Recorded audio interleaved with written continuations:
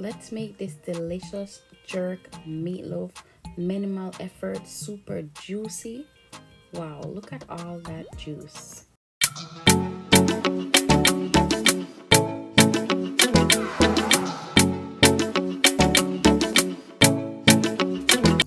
Get some lean ground beef. I'll list everything and all the ingredients that we use here in the description bar below on our blog. Definitely grate your onion. That is a hack that makes it the flavors just more in depth and so delicious. Season your beef with all your spices, and I'll list those below as I said.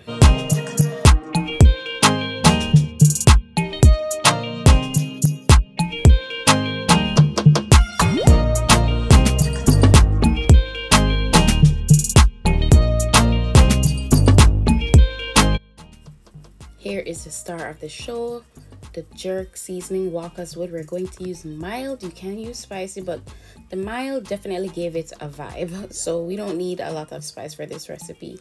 Add in your panko crumbs. We're adding about half a cup, almost a cup, but not fully. We just want to make sure that we definitely give that a good kneading so that all the panko will basically disappear.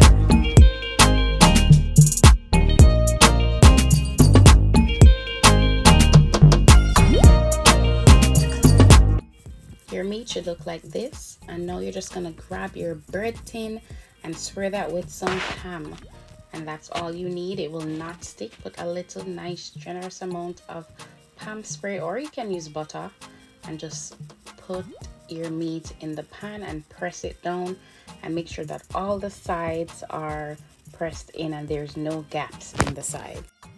Then you're just gonna place it in your oven for 15 minutes, and while that's in the oven, you're just gonna make your sauce with ketchup, honey, sugar, and I'm telling you, and you season it up. I'm telling you, this sauce is amazing.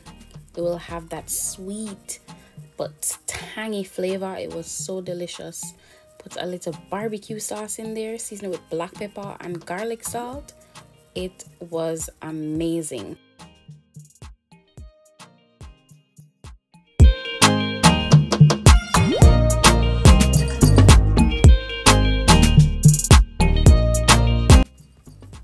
Then just brush the sauce on your meatloaf and put it back in the oven to get set, and look at that beauty. Look at that coating. Garnish with your favorite garnish. You can use spring onions, cilantro, or you can use spinach. I've been loving spinach garnish these days, and now you just wait until it's cool and get that nice slice going. Look how gorgeous, and look how juicy this meatloaf was. Look at that juice. Don't forget to like, comment, subscribe, and I'll see you guys in the next recipe. Comment below, let me know.